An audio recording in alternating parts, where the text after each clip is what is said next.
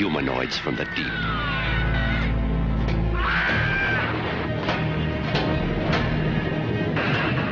A tidal wave of rampaging creatures surges from the dark and violent sea to conquer the Earth.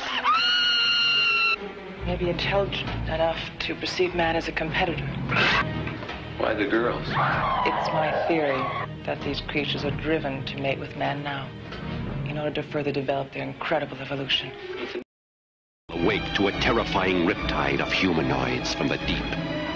We think we know where these things come from, but we have no idea how many there are. The Earth plunges into a battle for the survival of the fittest, where man is the endangered species and woman the ultimate prize.